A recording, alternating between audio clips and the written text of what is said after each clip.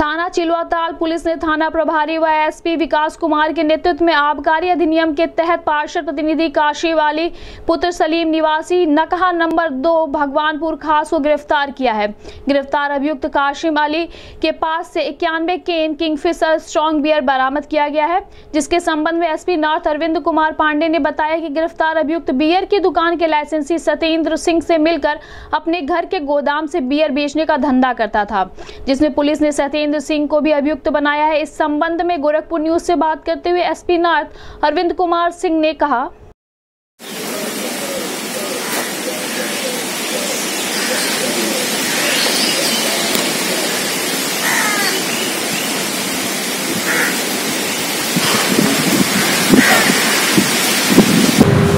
चिलवाताल में प्रभारी निरीक्षक एसपी श्री विकास कुमार द्वारा कल 91 बोतल बियर की बरामदगी की गई है एक अभियुक्त काशी मलिक के पास से। ये जानकारी हुई कि लॉकडाउन के दौरान जो है इसके द्वारा ये बियर का जो है अनधिकृत रूप से भंडारण बेचने के लिए किया गया था। इसी सिलसिले में जो है अभियुक्त काशी मलिक को अरेस्ट किया गया है, मुकदमा दर्ज है और विवेचना कर अग्रिम कार्रवाई की जाएगी।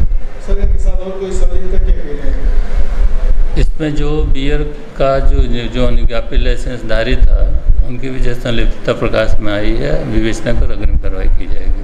सर, कहाँ छिपा करके थे इसको? ये चिलवाताल थाना अंतर्गत ही एक जो है तबेला बता रहे हैं, वहीं जो है वहीं जो है ये छुपा के रखा गया था।